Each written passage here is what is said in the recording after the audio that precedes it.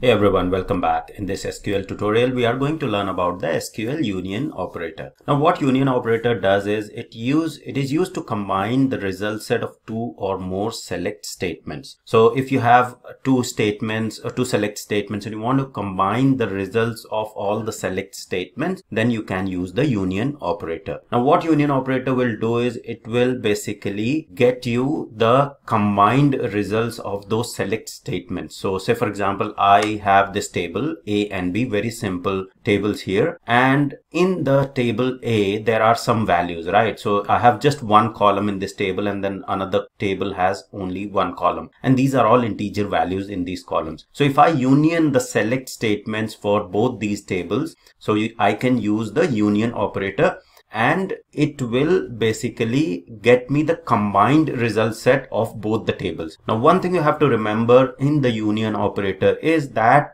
the number of columns in both the tables should be same. So if I am combining table A and B, the column you can see is only one column here and both the tables have just one column. Apart from that, the data type of the column should also match. So the columns must also have similar data types and in similar order. Okay. So say for example, this has one column, B has one column, and the data type is integer in both, then the union operator will work. If I want to do a union operator on the tables wherein the columns don't match, then the union operator will fail. Same thing is true if the columns are same but the data types are different. Say for example, you want to do a union of a table which contains the name, first name and last name, with the table which contains the order. So the order, ID and amount will be a different data type. So even though both the tables have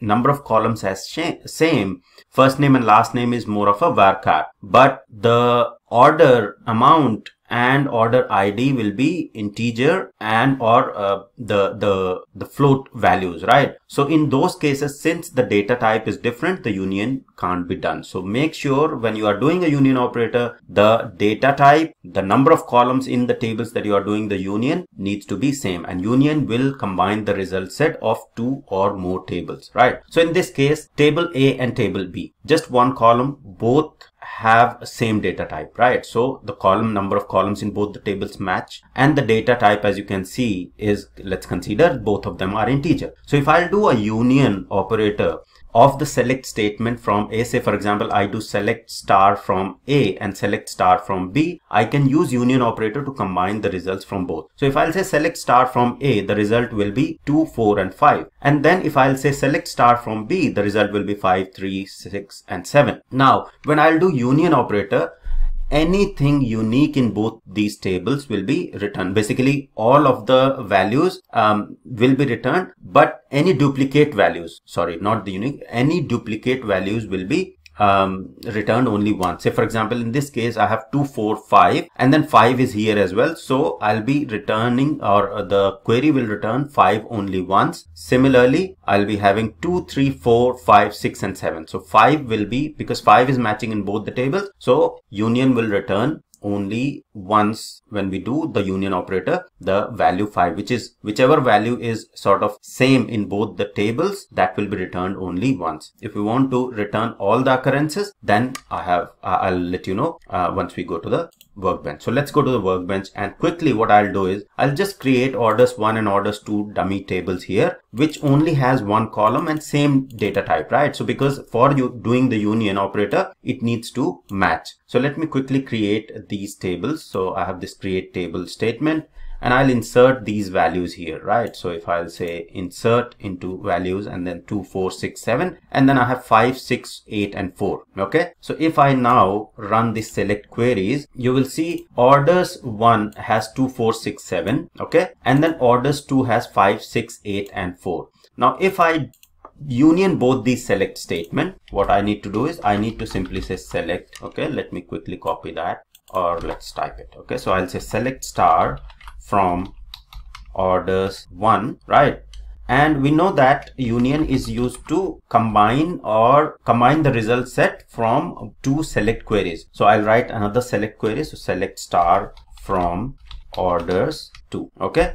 Now, in order to combine the results from these two select queries, I'll use the union operator in between.